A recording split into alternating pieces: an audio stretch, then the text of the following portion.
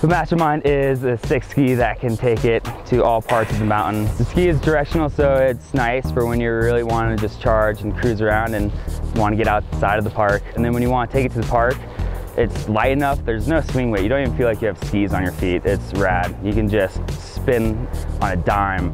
For learning new tricks, it's nice to have a ski that is lightweight and you're in control of it.